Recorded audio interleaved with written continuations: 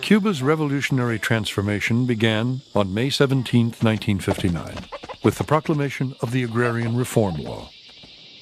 Las Manacas, the Castro family farm, was the first landholding to be confiscated. Fidel's mother, Lina, was furious and would never forgive her son.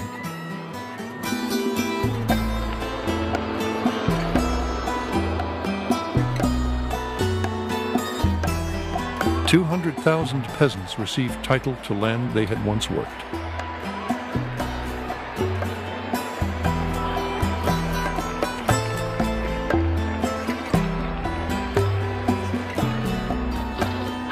On July 26th, the anniversary of Moncada, they descended on Havana to celebrate. When I first arrived in Havana from the countryside in 1941, everyone treated me with scorn.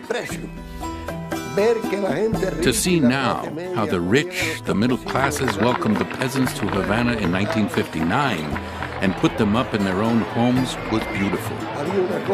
As if everyone realized that there had to be an end to injustice.